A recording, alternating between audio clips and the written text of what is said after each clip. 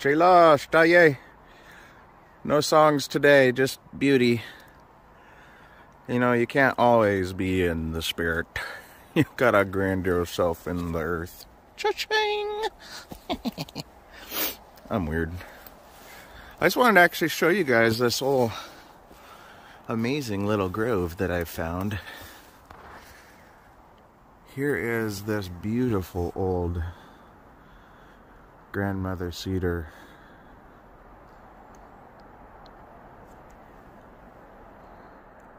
And we're in a grove of cedars, hemlock, and Sitka spruce.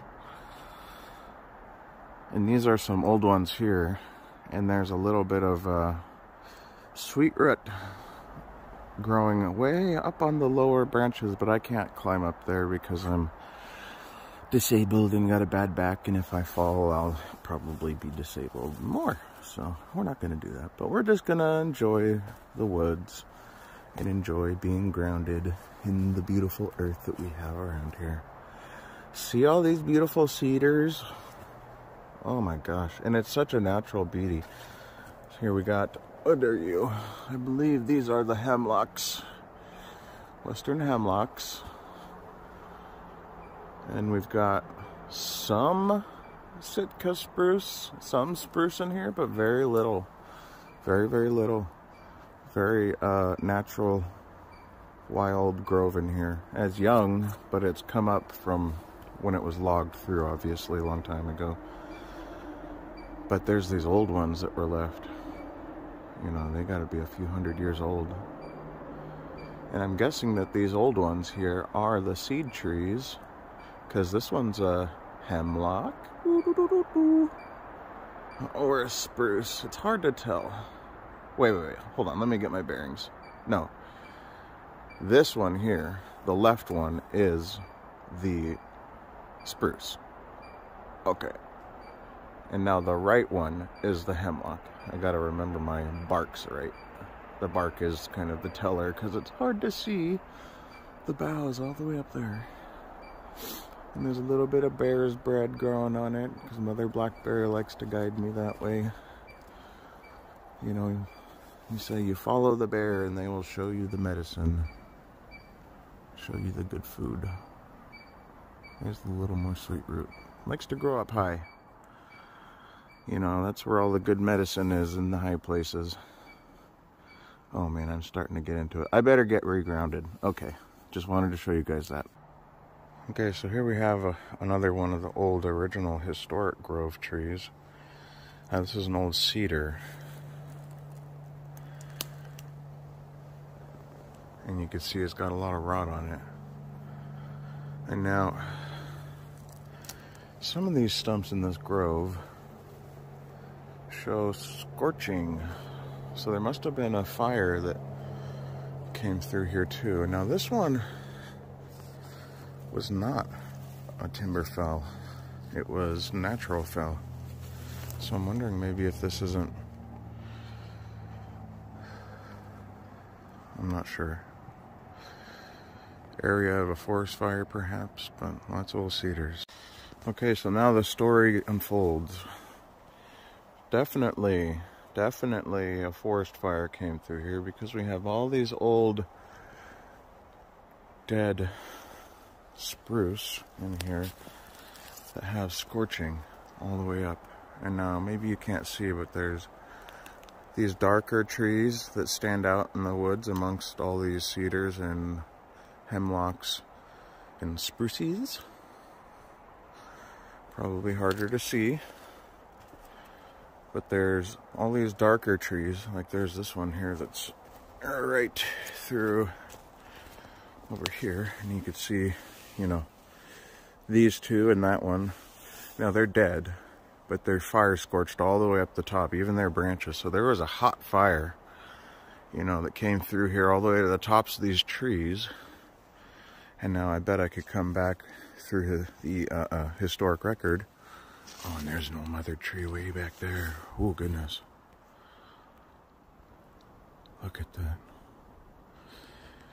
But I'll be able to come through here and figure out when the last historic fire was, and then do like a rot comparison, so to speak, so there's going to be some trees that I can sort of put a date on just by knowing the rate at which cedar rots in the forest.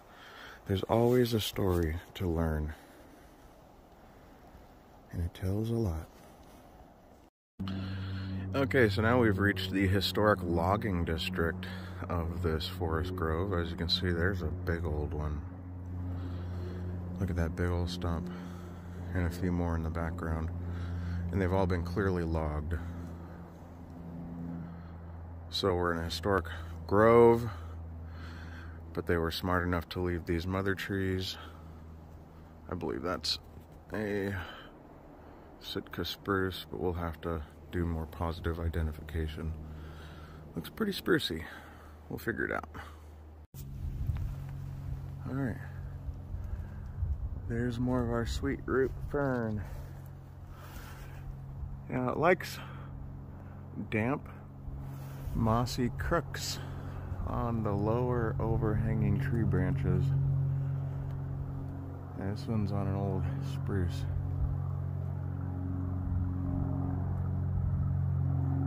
But it's, no, it's an old medicine. It's also an old food, sweet food. But it doesn't seem to like growing on dead stuff. It likes to grow on the live stuff that's got a thick moss layer on the lower boughs.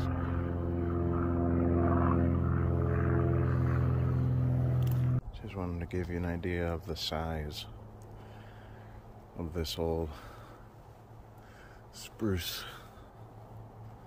Mother spruce. Oh, she's big. Big and old. And she's got sweet root medicine growing on her limbs. Somewhere.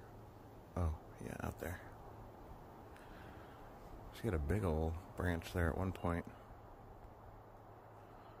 Now, if I was a more agile person, I could climb up and get that medicine, but I'm not, so there it will stay.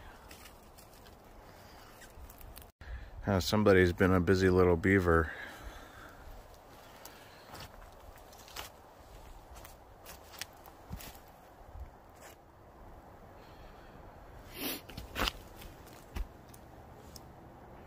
Curiously, no trash. Curiously, no trash. Or needles, which you would kind of suspect from this, because there is a lot of that around here. A lot of druggies and stuff in the woods, but not in here. What is that? That's just a little lichen that fell from the wood. Huh. Okay.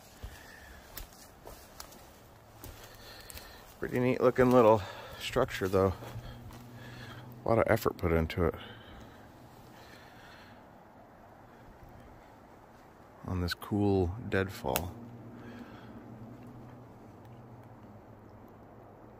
Now look at this old cedar. It's got this crazy crook in it. That's a branch that's still alive and has formed its own tree. Ooh. Look at that. Comes off and then goes, ooh. Crazy stuff. Big ol' log down there, stump. Okay, I was able to get a little bit of sweet root medicine, and now you might can see if this thing will work. There's a big root, goes right down the middle, and it connects this network. So that's one fern. I was able to just kind of pop it off the tree with a long stick so I didn't have to climb. And now, I wanted to talk about the medicine path real quick, not to get uber spiritual. This is actually another point of practicality. As you can see, there's a little bit of bear's bread growing on this here tree. And we got a whole bunch of trees in here. But people hear about the medicine path and they go, oh, Boy, that sounds so mystical. Oh gosh, that's such a spiritual thing. And yeah, I mean, sure, perspective matters in this case, right? Your perspective matters, but it's practical. I mean, look at what I'm holding in my hand. This is a medicine that helps with respiratory ailment, sweetens your food. Children would chew on it when they had toothaches, stomach aches, things like that. This isn't mystical. This is like, I went to the pharmacy and I got a little medicine, right? It's going to help us. It's real. But the medicine path is like a trail. And if you follow it through the woods, the trail's not always visible. You can't really see it. But it's not mystical. You just got to follow the markers. What are the markers? They're the medicine. And that's why it's so crucial to know the land and the plants and the waters and everything. Because it's all part of the medicine path. All contains something special. So anyhow, I got my medicine. I had a good walk. Discovered some really old mother trees, grandfather trees. And just otherwise had a good old time getting grounded. So don't think of your native walk as a mystical experience all the time, because it's just a practical life. And there is spirituality mixed in, but it's not all that. You got to take it all in. It's all interconnected, intrinsic, I keep saying. So, all right.